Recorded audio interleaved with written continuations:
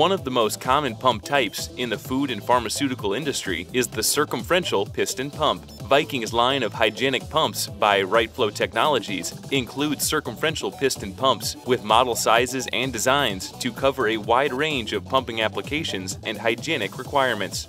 Despite their name, circumferential piston pumps are more similar in pumping action to external gear pumps than piston pumps. Like a gear pump, two pumping elements, called rotors, rotate in a close-fitting housing. Although, in this design, the rotors are not in contact. The rotors are driven independently on two rotating shafts. A pair of external timing gears ensure that the rotors do not contact. As the rotors rotate, a cavity is formed at the inlet side of the pump. This creates a vacuum to pull the liquid into the spaces between the tips of the rotor. This liquid is trapped between the rotor and the close-fitting casing wall. The rotation of the rotors carries the liquid around to the outlet side of the pump. The tight clearance between the outside of the rotor and the hub of the other rotor ensures that liquid does not pass between them.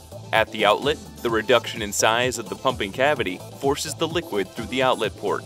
Because of the large pumping cavities and non-contacting design, these pumps are ideal for the gentle handling of both thin and viscous liquids and liquids containing large solids. They are designed to be easily cleaned, making them ideal for applications requiring sanitary construction and frequent cleaning.